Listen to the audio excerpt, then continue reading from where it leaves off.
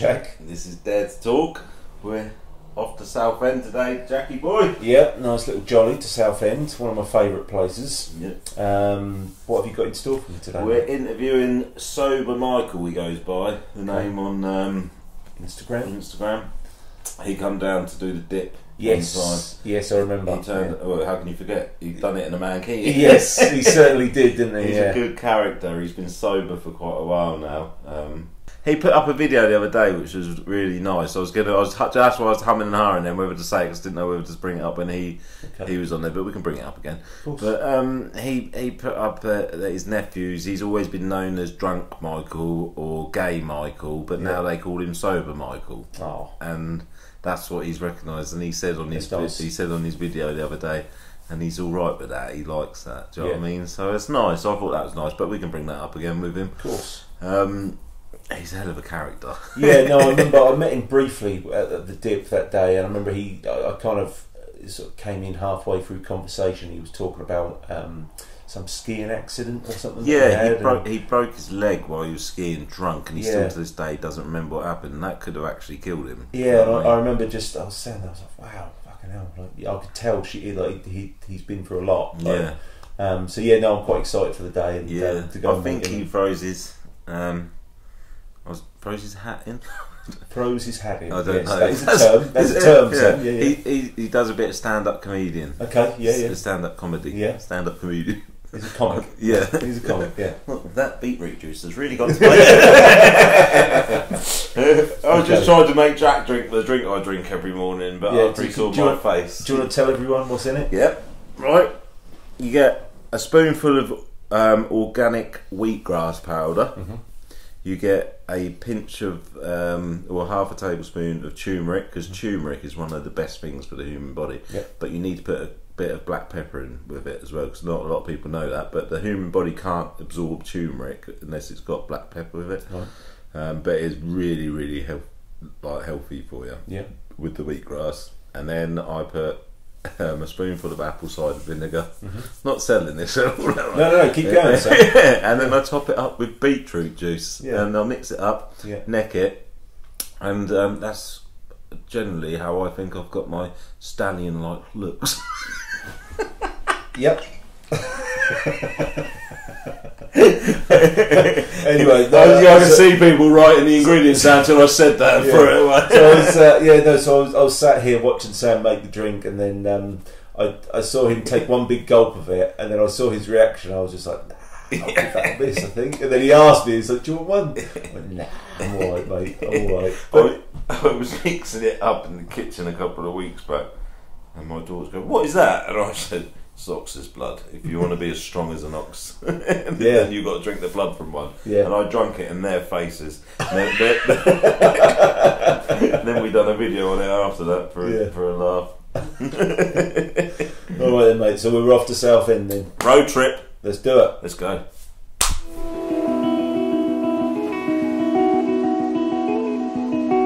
Right, we've got Sober Michael here. Sober Michael. Yeah. Nice to see you in the intro, we were talking, and I hummed and hawed whether to say it, but I said we could bring it up again when we're here. But I saw your story the other week, and I thought it was lovely, where you said about your nephews. They call you Sober Michael now. Well, their nephews don't call me Sober Michael, but a friend did when she was trying to explain to someone. They knew a few Michaels. She said, "Oh, this is my workmate, Michael. It's Sober Michael," and I was thinking, I don't think that's ever happened before. It used to be like Gay Michael or Drunk Michael, and my brother had taught my nephews to call me Drunkle Michael because he thought that was hilarious. But it was nice that those aren't the two identifying features. And you said at the end of that, you went, and I don't mind that at all, like that, and I thought that was lovely, really nice. Well, it's nice not to be like the mess in the family now. Yeah. Put the spotlight on my brother instead. The one he likes to humiliate me. I was like, okay. Yeah. How are you doing? The tables. This second time we met, you come down and done the dip with us one time. For anyone that doesn't remember, Michael was the one in the mankini. But with boxes over the top. Yeah. It's the mankini. Oh, that makes it better. Wasn't keeping anything in. Well, most of that mankini disappeared, didn't it? Yeah, most of it. Yeah, it was when I took the shorts off. It was Yeah.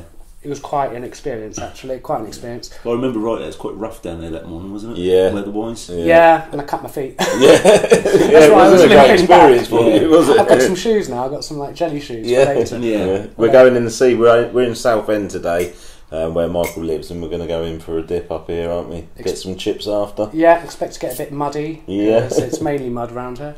Yeah, we're going to send. We said Beautiful Southend. me and Michael spoke on the phone before, and we said we're going to send Jack in case it's dangerous, and if he survives, then we're going to go in after. This is just what I've become, Sam, isn't it? Yeah, you're like sacrificial. Yeah, canary. but this is how it is. Like, he doesn't tell me anything. He'll just go, Jack, we're doing this, and I'll go, okay. And then it just makes me do it. And I go, all right, yeah, I'll do that then, Sam. Yeah, Everyone needs a Jack. yeah. I don't think there's any shark warnings today, so that's No, I hope So not. I love sharks. just the They're box my jelly. favourite of all the animals.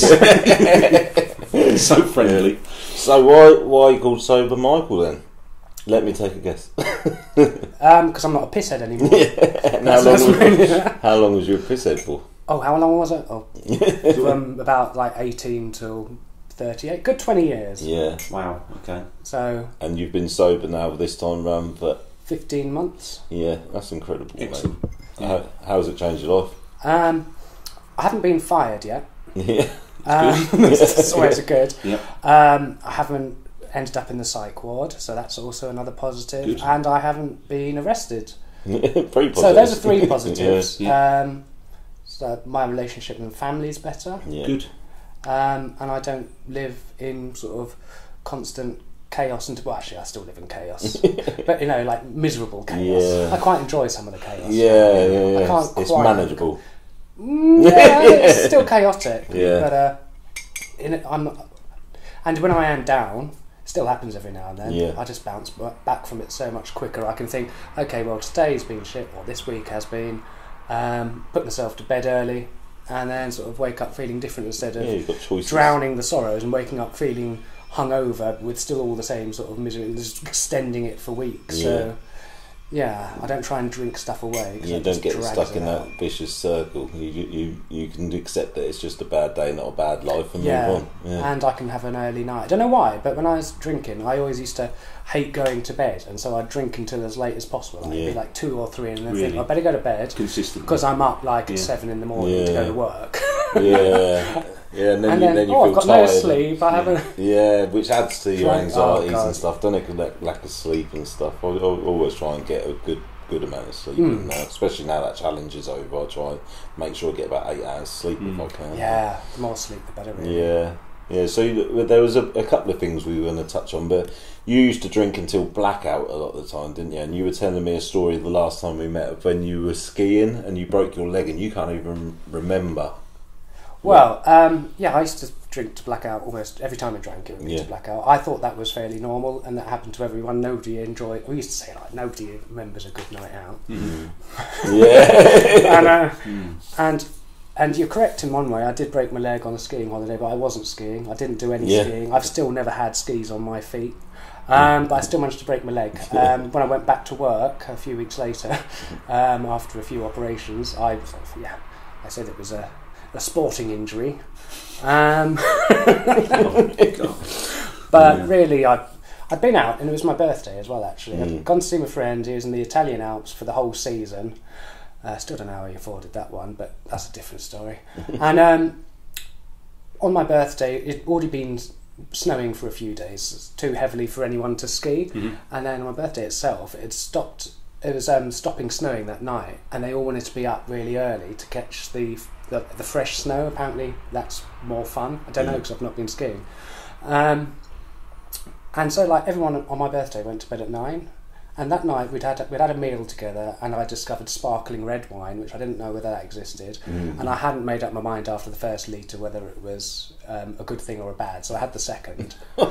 Everyone went to bed except for this one guy who I'd met that week, who was in a group of friends with the guy I was staying with, and the only reason he wasn't going to bed was because he'd already broken his arm. So he wasn't going to go out skiing, so I just went to the bar with him, and they got this drinking game there where you've got to hit a Was it the nail, the hammer? Oh, yeah, God, yeah. on the log. I went skiing many years ago, but for some reason that's like a popular game out there. I don't know why. I wasn't very good at it. No. So I had to keep on buying more shots, and I don't remember leaving there. The next thing I remember was sort of lying in the snow in pain, trying to stand up, realising I couldn't because my leg didn't work and it was an agony. And I just had about 2 foot of snow over my face, and I was digging a hole so I could get some oxygen because I thought it's important to breathe.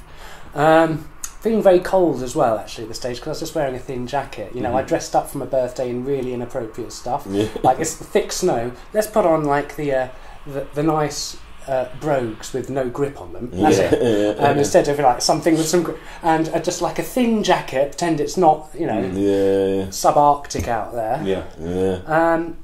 And every time I dug a space for, dug some snow out of the way, some more just seemed to fall on top. Did you sober up quickly once you realised you were in trouble? Well, I didn't sober up quickly, but you know, I came to consciousness fairly quickly, and I did think I'd had it there because I started calling out for help, and then I thought, because I'm a bit of a geek, I used to like languages. Even when I was really drunk, the bit that I'm proud of is I managed to call out for help in English, German, French and Italian, just in case, you know, any of them. Very or good. at least. Very good, yes. And it was perfect in my mind. I mean, I reckon if you'd taken a recording, it'd have probably all just been, no!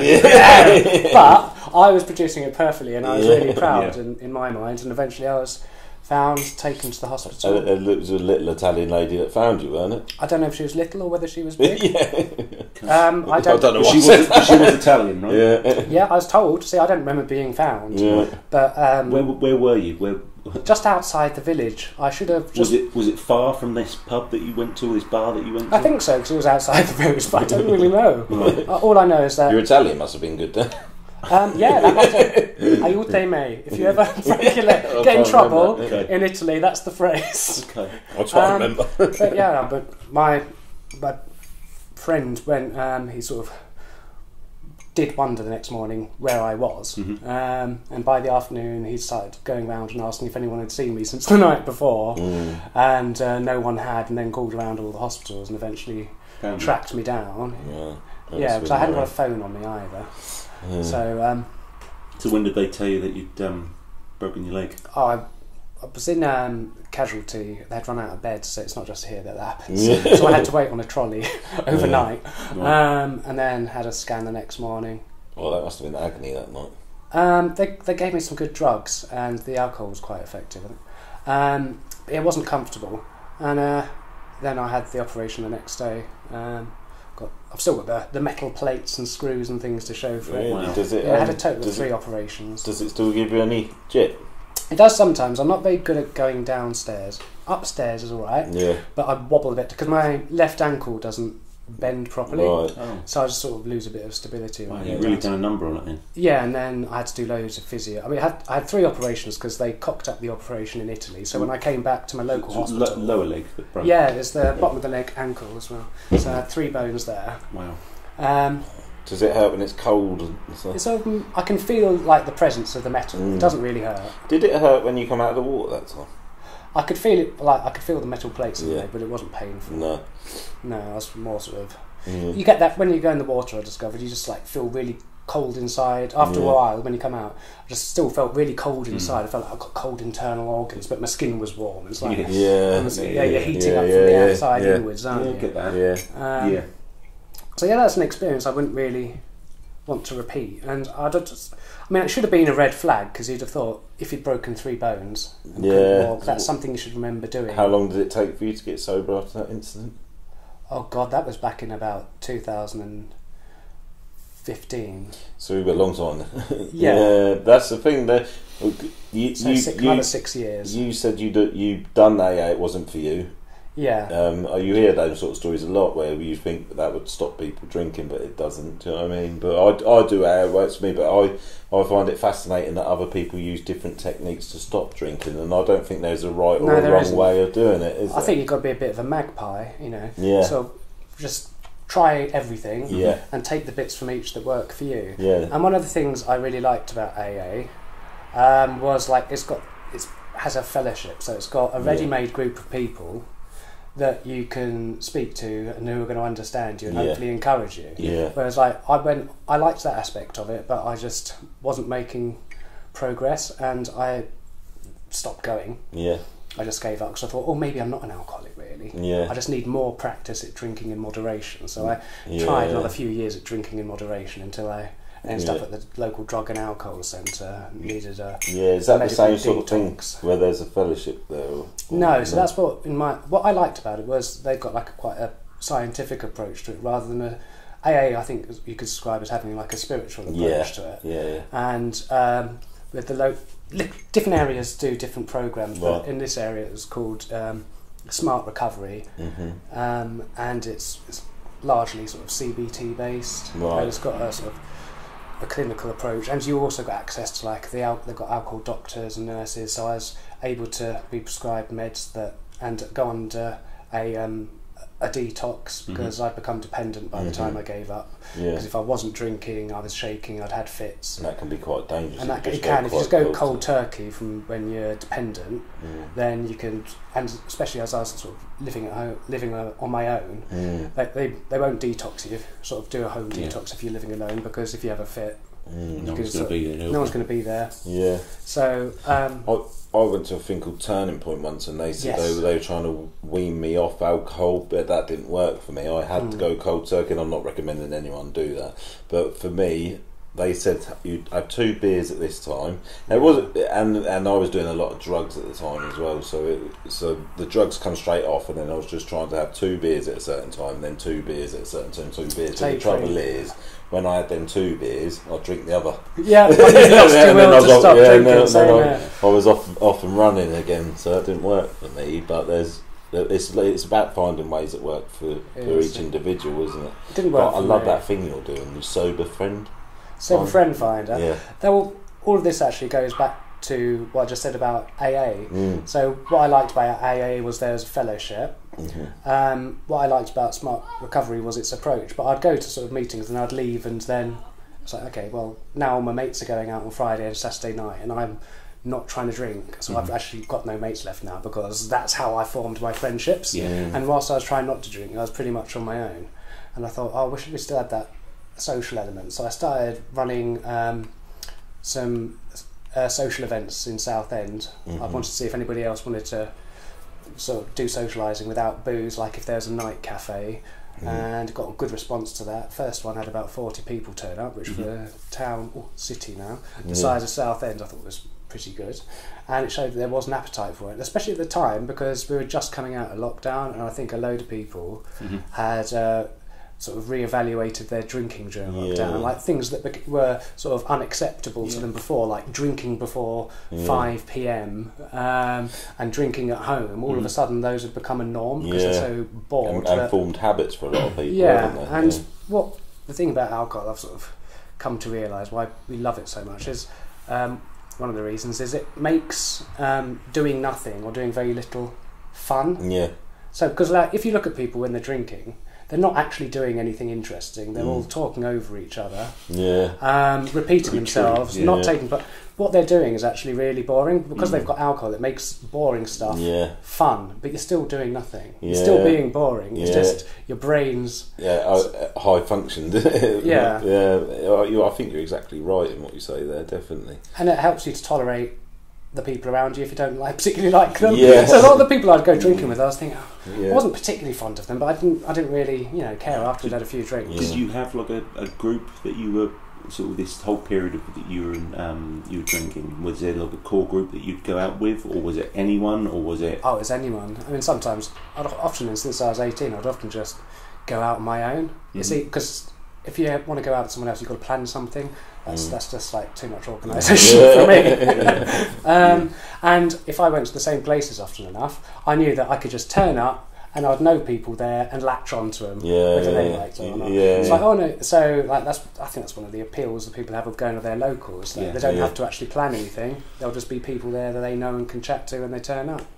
But I had fewer and fewer people who were willing to tolerate my company towards the end. Like I wouldn't, because like the only people who are going to tolerate you when you're like a Larry drunk are very forgiving people, and usually they're forgiving because they're in exactly the same boat. Like, I'd tolerate complete arseholes because I was being a complete arsehole myself. And it's like any sane person would say, I've had enough of this mess, and they'd move on. So I tend to sort of attract and be attracted by people who are similar to myself. That's what I always say as well. It's no coincidence that when I was personally drinking and taking drugs, I was hanging around with people that were drinking and taking drugs, and in the chaotic, now I'm sober, I hang around with people that are sober. I think you give out what you draw in what you give out. It's a law of attraction sort of in a way. Yeah, exactly that. Yeah.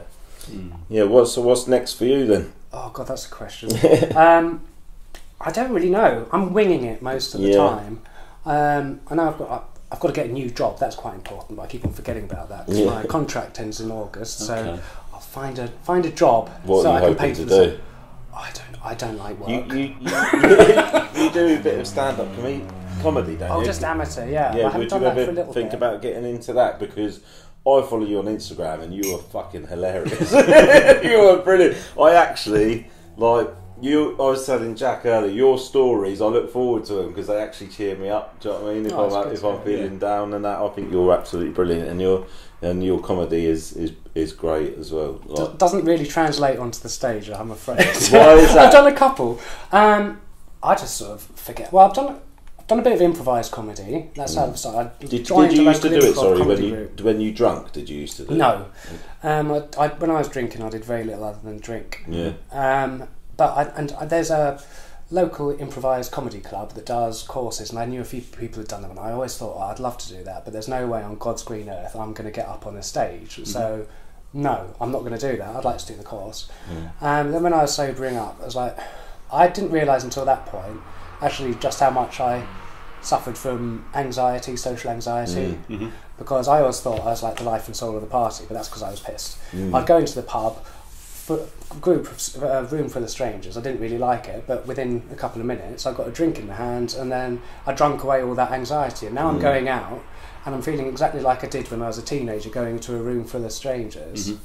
But I've got to actually face it, because I can't drink it away. I can either go home, and I was fed up, I was bored of hiding away all the time, so I said, no, I'm just going to learn to be more confident, and I think we view like confidence as a quality that you either have or you don't. Yeah. But I think I've changed my mind on that. It's more of a skill that you can improve with 100%. Practice. Yeah. And so I thought, well, I've always enjoyed watching the comedy, and I thought I'd quite like to have a go at it, but not on stage. So I thought, why don't I actually put myself on the course, scare yourself a bit, because the only way to overcome fears is to confront them. Yeah, and I thought I won't commit myself to like performing at the end of it, because you could pull out if you wanted to. You could either perform or not. But then on the there's a 10-week course. After the 10 weeks, there's a showcase, and I was thinking, this is really weird. I'm not nervous. Normally I'd be cacking myself. And there's like a couple of other sort of guys around me, and they were all like downing a pint for confidence. Like I could see they were sort of really nervous, shaking, drinking, and I was just thinking, my expectations have completely changed. I was there to prove to myself that I could do it. That all I wanted to do was get up on the stage, survive, and show that I'd faced a fear. Excellent. And whereas before, I think my mindset would have been, I've done this 10-week course. I'd better be hilarious and be the funniest there, and otherwise it's all going to be a disaster. Like I'd put a load of pressure on myself, and then as a result of that, I'd shake, I'd stammer, and I'd fall apart. And then I'd have a real knock to my confidence. Because I'm quite musical. I played in an orchestra before, and it was the same thing there. I would be fine when everyone's playing, and I'm playing fine and getting the note. And then if there's a solo passage, it's like all of a sudden the focus is just on you. I just fill with panic, dread, have a bit of a panic attack, and just fuck the whole lot up. Just when it's important, because I knew people looking at me. And it was get that. I think it's excellent what you've done there, and to face that fear and overcome something that you built up for a long time. You've never done something like that. It's strange that he says it, because we're literally just having a conversation about that in the car on the way up here, and we were saying, I said on the other side of fear is growth, and I've got a real phobia, but since my kids are born as well, of heights. Okay. And we've just decided on the way up here, I'm going to jump out of an aeroplane. Oh, well, he's done a bungee jump, but we're going to jump out of a plane. Because I want to this year I've set myself goals, and I want to face me fears like you just done. But heights make a one that takes 3 people. Are you up for it? I'd be up for a jump. I've Yeah, well, always wanted to do one. so we We're building a group, aren't we? Yeah, really? well, we said we were going to get a few people involved, but we said it live on air now. So So it's a commitment, isn't it? yeah, are you up for that? Eh? I am, yeah. But Yeah. I think that whole aspect of setting yourself goals and challenges and pushing yourself, I think that's so important. So Like I said, we discussed it on the way up here, but I think very similarly to you, I was very much an introvert when I was a young lad. Very much in the background. I'd tag on to the kind of popular people, and I played a lot of sport, so I'd always be in with the kind of cool guys. And to be fair, that sounds like the polar opposite. but very much my confidence was, I had no confidence. Anything that was sort of pinpointed on me as a solo person, like public speaker, dread. No, can't do that, not at all. But then eventually I just started to build this up, and I started doing little things and going out of my comfort zone, and then a few years ago I ended up doing some amateur dramatics and done some musicals and done all sorts of stuff like this, which is nothing, in comparison to what the way I used to be. Christ, there was no chance I'd do something like that. But the growth that I had from that, it's like now with my work, quite often I'm stood in front of a group of people and giving briefings and doing meetings and leading meetings and stuff. I don't even bat an eyelid. And the thought of, I sort of think back to where my mindset was when I was a kid, and if myself as a kid could look at me now, that's leaps and bounds, and that only comes from pushing yourself into stuff that you're not comfortable with. That's brilliant. Like jumping out of an airplane. Yeah. So do stuff that scares you. Yes. Yeah. Although, actually, I did give that advice to my partner. Is also like a heavy drinker, so in recovery, and I said to him, look, why don't you try stuff that scares you? Because he's like, he won't even get. I was hoping that he'd say yes, and then maybe get on a bus. He'd take to that sort of social contact out there. But no, I thought he'd like ignored it all. And a couple of days later, I was like, postman's there, sort of, or courier, and I was like, what's this package? And I open it up, and he's bought a bloody tarantula. And through the post, a mail order tarantula. It was like in this little pot, like a urine sample pot. So I was like, what's this? And so he had listened to me, and his interpretation of do something that scares you was to buy a tarantula because he's terrified of spiders. And it's over in that tank over there. Oh shit! Really? Spiders don't normally bother me, but that's a hairy big one. That's him overcoming. Well, that was the idea. It's, I'm not sure it's entirely worked yet, because like it has to eat crickets, and he's scared even of the crickets. So like a cricket got out, and he like ran out the flat screen, and that wasn't too to go. It was like, so I have to catch crickets and put them in. Oh, I saw on your story there was crickets everywhere, weren't there? Oh God, yeah, because one of my cats found the crickets, managed to knock over like the container that had all the crickets in, and we had like 50 crickets jumping around the flat. And they were like, that's their own way. we could hear them singing at night. I felt like I was on holiday. It was quite nice. You put a video up, and I could hear all the crickets in the background. I felt like I was in Spain, like you get to see harder at night. It was quite nice because it was like it was in winter at the time, and it did warm me up a bit. But now you have a pet tarantula. Yeah, there was a pet tarantula. That is the downside of it all. Yeah. He's not particularly. He did escape as well, which wasn't only slightly. I had to catch him with a jam jar. Oh, you caught him? You've got a pair of spiders as well, have you? I didn't think I did. But really there's a spider, and then there's a fucking tarantula. Do you know what I mean? Spider, mate. Apparently, it's like a bee sting when he bites. Should we hold And it it's in like a bit? no, you wouldn't want to hold it. I No? don't pick it up. A, it's too fast, and B, like the hairs on it, it can fire those, and that sort of also stings. It can shoot them like a porcupine. Really? It's not particularly You're friendly. lying. I'm not lying. Is that true? Yes, they can fire their hairs. What? Is that It's all not- this tarantulas? isn't- Or just that No, one? not all, but quite a lot. So I don't handle this I'm one. just witnessing his anxiety kicking in here. I'm amazed by it. So I say you should do something that scares you, but I I need don't. to start digging a bit more with yourself and find out what other You fears told you've your got. partner to do something that scares him, and he's brought a tarantula that fires its own. Yes. So like, Stop giving people advice. that's what I thought. Do something that scares you. Maybe like hold a tarantula. Don't live with the fucking tarantula. Because it is going to escape. It's on to the extreme end of that. Yeah. I know, and then when it did escape, I've got these cats here. I was thinking, oh my god, a cat's going to pounce on the tarantula. The cat's going to get hurt. The tarantula's going to die. It was horrible. Yeah. Can we just double check it's in there? It is. I checked it. You're serious? I was like, fucking hell, sir. There's a spider behind you. It's hiding behind the back of it. I thought I'd lost it earlier. I did actually double check. I was thinking, how can the tarantula get out there? And that's why I thought about that. There's a hamster in the other room, and it managed to bite its way all through the cage. Like Made a Dr. hole. Dolittle. No, I thought it was like Shawshank Redemption, and it'd been like hammering away every night, and then putting a poster of Rita Hayworth up, like covering up. Yeah. Fooled you. Yeah. And then that was what a night that was, because at the same time one of the cats had found a rat and brought it in, and there was a rat loose in the kitchen. And I'm terrified of rats. That's why I wouldn't live with one. Rats. I would not. Hamsters fine because they haven't got tails and they're cute, but a rat, that is just. My mum's got a massive phobia of rats, and that's the tail that she don't like as well. It's the tail. It's the tail. And so I got rid of that, but there was still a noise behind the washing machine and the dishwasher. And I had my mate Tris round, and he's not scared of anything, just maybe lions or something. And he goes, I think it's actually a hamster's got out. I was like, no way can a hamster get out. And then found it, so we had rat and hamster in the kitchen at the same time. That must have been a weird conversation between the two of them. Yes, it was, yeah. Yeah, well, drama still happens. So. I thought the drama would end when I stopped drinking. Yeah, it just gets worse. I've got rodent warfare in the kitchen. That was interesting what you said before as well about you thought you were confident, but it was the drink probably. Yeah. And didn't realise how what was it?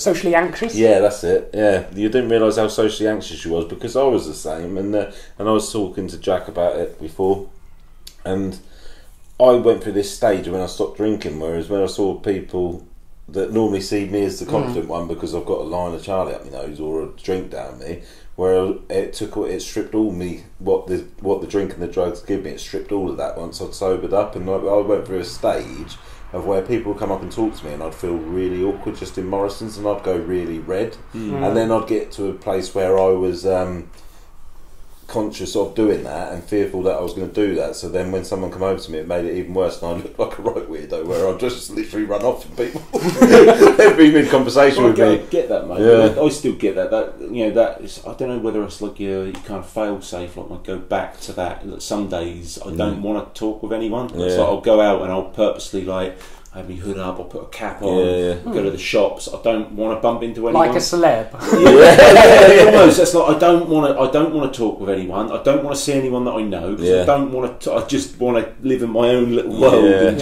just switch off. With the size of you and that though, people know it's you. That's why it's difficult, mate. But that's, I totally get that, and I am quite an outgoing person. And but some days, and I don't think there's anything wrong with that. We try and overanalyse that why we're feeling that way, but sometimes it's okay to just have a day on your own, innit, and just do what your own thing. My ideal setup is I like being sociable now. I like meeting. I go for breakfast meets, and these breakfast meets are the best because you haven't even got any piss heads around you, because most people don't start drinking until at least 11. So breakfast meets nice with other sort of people who aren't drinking. But I like to be very sociable, and then ideally in my mind I'd like to live in a little cottage in the woods, a little hut in the woods, so I could go and have all the sociability that I want, and then just be completely on my own, and just be sort of... Yeah, it's nice. I actually like my own company now, and for a long time I was trying to escape that, do you know what I mean? Same here. Yeah, my drinking and drug taking towards the end just left me completely isolated from everyone with the curtains drawn, but I was miserable, but now I can sit quite comfortably in my own. Same here. I don't mind being on my own, because my brain's a bit weird, and I don't actually have to do anything. I know. I don't have to do anything to entertain myself. I can just be sitting there, sort of thinking about stuff. And then I'll just sort of be laughing to myself. It happened on the train the other day. I was just sort of thinking about a few things, entertain myself, and I was just laughing, standing up on the train. I hadn't even got anything in my ears, and I was thinking, oh my god, I look like a right weirdo now, don't I? But I used to hate being on my own, and my partner said to me once, sometimes I drink because it feels like company, and I thought there's so much truth in that. If I was on my own, if I had a drink, I wouldn't feel like I was on my own anymore. Yeah, I'm just like, I've got some company, just in this bottle here for a while. Yeah, and it's escape from reality in a bottle, really, isn't it? Yeah, because I used to I used to drink mainly just sort of going out, but then I used to have too many accidents or not make it home and stuff. And I was thinking, going out's a bit dangerous, even in like the town centre, because there's often disaster, or I completely embarrass myself in front of people that know me, because I thought I work in this town as well, and I lose all my money. It's just so I thought if instead of not drinking, or I couldn't drink less. I tried that one. It just always ends up the same. Yeah. I'll drink, but at home, and then I haven't got to worry about getting home. So it's like I wouldn't, and then that was a bit of that became too usual for me. Yeah. I think, should I go out this Saturday? No, I'll just, and it costs less as well. I can save money, which means I can drink more, and won't have any of the worry about. I'm less likely to get injured. Embarrass myself, and then that became the usual thing. Others would go out and I'd stay at home and drink, although sometimes after I'd had a couple I might then go out to the pub side. Actually, I'm fine. So I'd like had 2 bottles of wine and then let's go into town. And then you put yourself in danger, and no, I get that. So you've come a long way, and I think what I like about you so much as well is that you recover loudly to inspire others, and with the stuff you put on your Instagram, so relatable that I know that a lot of people that are probably, there's a lot of people out there considering getting sober, and when they see how well you've done from it, that'll inspire others to do the same, which is brilliant, really, because you're not just changing their lives, you'll be changing their families and stuff. It's mad how easily you can inspire people just doing something that you find quite mundane or normal, or you're just whatever you're putting out there into the world. It really can help people. And you've helped me, because even though I'm doing well in my recovery and I feel very strong, but you're still in recovery and you still need little boosts to think. And if I'm having a bad day, like I say, I'll also look at your videos and other people that do great stuff for sobriety, and it gives me a little boost, and gets my sober head back on if I'm feeling a bit low and having a little wobble. There's things that you can go to when I go to my recovery, or I'll go to pages like yours and phone someone. Just bring someone. Is that what you do to cope as well? Then you call other people in the same boat, or do you still talk to anyone you met in recovery, or is it people you meet at this place? What are your coping mechanisms? I don't know what my coping mechanisms are so much, because I don't find like I'm having to cope as much most of the time. My coping is sleeping. If I feel like it's been a bad day, I just get myself to bed early and think there's a good chance I'll wake up feeling better, instead of drinking and dragging it out for as long as possible. And often that works, but I've got a better social life now than I did when I was drinking. It's just I'm socialising with different people, and it's mainly during the day as opposed to the evening. There's nothing wrong with having an early night. It's like this law, isn't it? It's Friday and Saturday. You've got to go out at night. Well, you don't. You could actually get up early, have a full day. Sort of go like hiking, do something go out into nature and stuff. Really enjoy it. Then go to bed with a cup of tea. But people accuse you of being boring if you do that, because like the norm is just to feel minging all Saturday morning. Just get yourself feeling human and do it all over again on the just drink and talk over each other on a Saturday night. That doesn't sound boring to me at all. Do you know what I mean? Sounds great. That's people just see going out every weekend and drinking it as the fun thing to do, and I actually got called boring once for ordering an orange juice and lemonade by an older bloke, and that just baffled me how I was getting called a weirdo, because he said a weirdo as well. It's a bit weird, and I thought, I'm not the one drinking a toxin and I've chose to drink an orange and lemonade, but the way people perceive it is that you're the odd one, which is interesting. Well, people say, don't they, to sort of don't trust someone who doesn't drink, which is a bit weird, because they don't say don't trust someone who doesn't take heroin, for example. And it's a drug, it's a legal drug, but it's From what I can say to that is, you shouldn't trust me when I'm drinking, because I manipulate.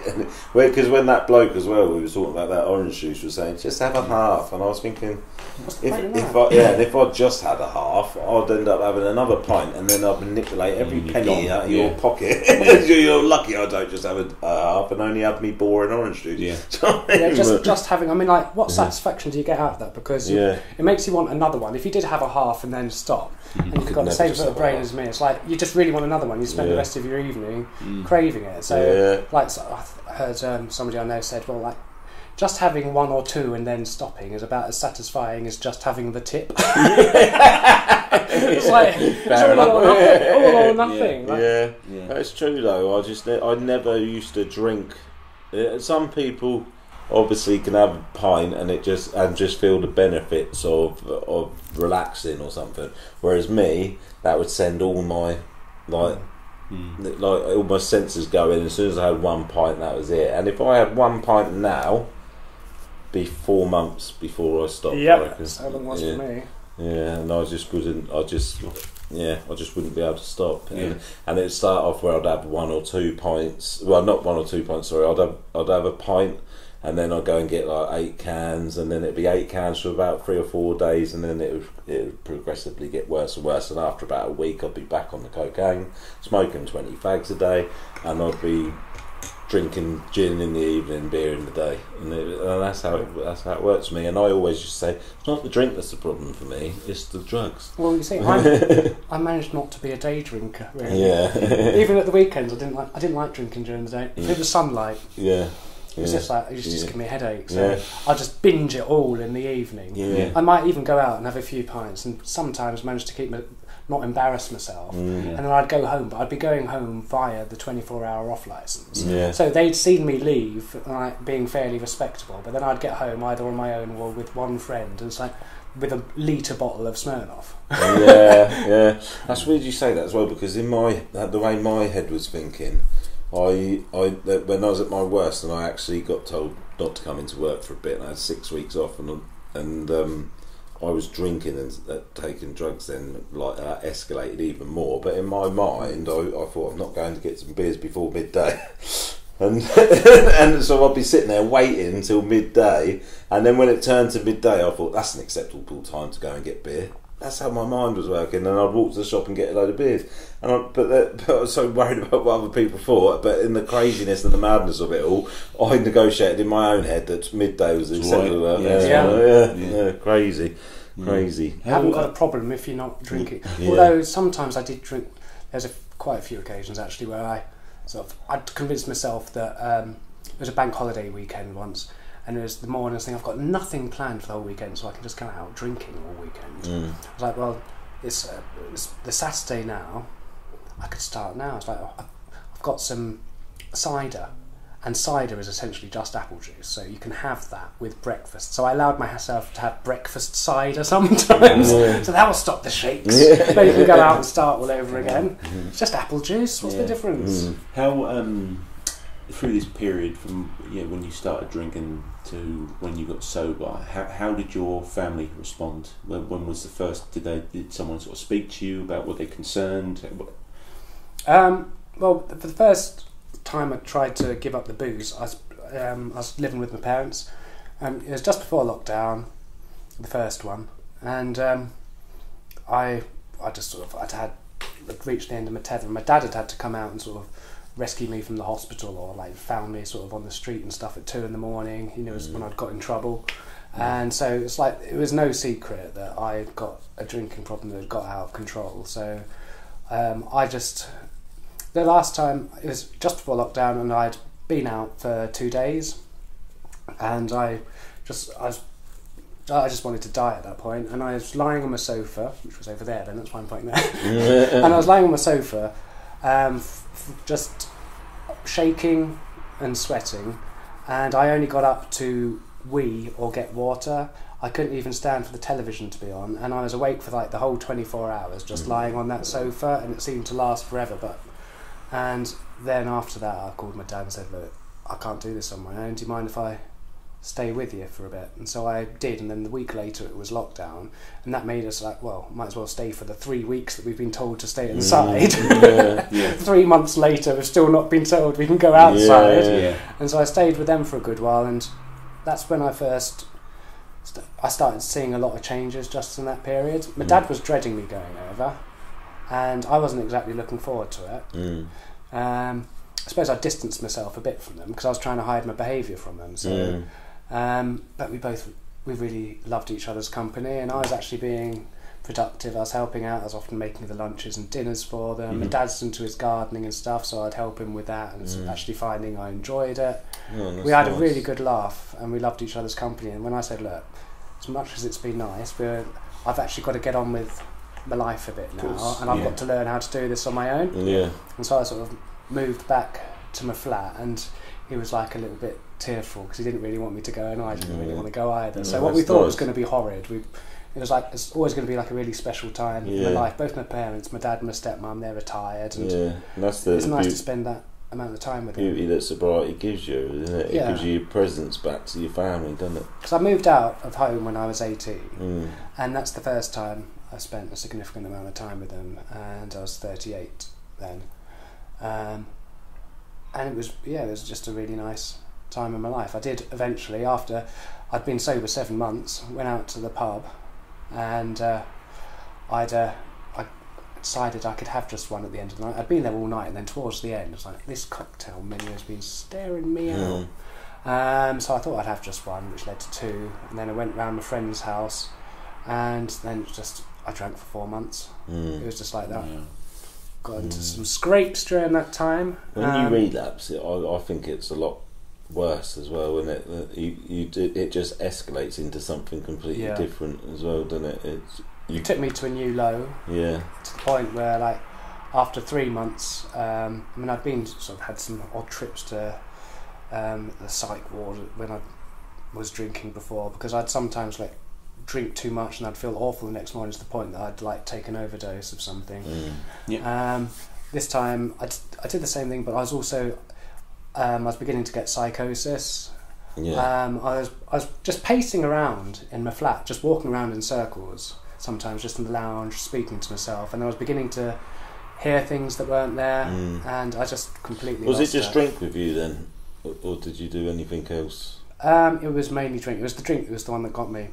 I dabbled in other drugs. The one that I never understood was why people were so I never got anything out of cocaine. Like, people would be taking it, and I think there's no rush. I got no rush from it, and I'm beginning to understand maybe why now. And that's like recently I had a friend who's a psychotherapist. And my dad said to me once, like, Michael, have you ever thought you might have ADHD? Yeah, I knew you were going to say that. Yeah. And I said, well, I had actually privately, but then said I was watching a documentary about it, and I was looking through all the symptoms. I was thinking every one of those is you. And then I did a test with the psychotherapist and said, yeah, highly likely to. I've got to start that. I haven't got any diagnosis, but I did get a very good score in that test. And I've got to see the GP, but of course I keep on forgetting, don't I? So I tried yesterday, but there's no bookings online. If you could do it online, but they're booked out for a month. Yeah, because the medicine they give people for ADHD has opioids in it. Yeah, so, is it opioids? It's got what was it with this? It's got actual speed in it. It's very similar to speed. Yeah, it does the same thing. Michael's saying that he didn't get a rush because if you have ADHD, it actually does the opposite effects, and it calms you down. Yeah. So if you've got ADHD, you have a deficiency of dopamine. Your brain doesn't produce enough dopamine, and then the drugs which are used to treat it are very similar to speed, cocaine. So if you've got ADHD and you take speed or cocaine, then often it's just working like the drug that corrects your problem. It's like, I could other people are getting this massive rush, and I'm thinking, I'm getting nothing from this, but I reckon I could sit down and read a good book now. I'd probably get a lot of work done. I'm thinking, this is a stuff. I used to use lots of uppers and that for the same sort of reasons, and I've done them ADHD things online, and it come back saying that I've probably got it. So, but I don't know. But all I know is since I've been doing cold water, my mind's been the best it's ever been, and that is because cold water produces dopamine. If I had a lack of dopamine and I'm getting it from the cold water, it makes sense. And that might be why I self-medicated with uppers all the time. I'd never smoked weed, never took anything that tripped me out and that. I just wanted the dopamine all the time, and it was either in the form of cocaine or speed or drinks can be an upper, but it brings you down as well, doesn't it? It does, yeah. It brings you. I mean, I think when you went out for drinking, I'd really enjoy the first hour or two, and then the rest I just wish would never have happened. Or don't remember. I love the initial high, but then it was just a slow sort of descent into absolute misery and chaos. Yeah, well, that's the same with cocaine as well. I used to like waiting, the excitement for waiting for it sounds sad. It's the anticipation. Yeah, and then when it turned up and do one line, then I go back into psychosis and really fucking paranoid. But it was thought I was addicted to waiting for it to turn up, and then it turned up like fucking like a kid at Christmas, which is probably not the best analogy to put. But then you get the Boxing Day feeling. Yeah, work tomorrow. It's so exciting. You look forward to this for ages. It's turned up. You've had your fun, and now it's a bit of cold turkey with a sort of Brussels sprout, bubble and squeak, yeah, it's brilliant. And it's a whole year to wait until the next one. So. Well, thank you so much for coming on, Michael. I think you're an absolute diamond, mate. Keep doing what you're doing. Yeah, thank you for being so open about what you've been through, and really appreciate sort of sharing it with us. Really and thanks for coming all this way. Yeah, not a problem. Love it down here. Love it. So well, have you been there a few times? Yeah, been a few times. Yeah. Okay. This is my first time. Yeah. Well, you're in for a treat.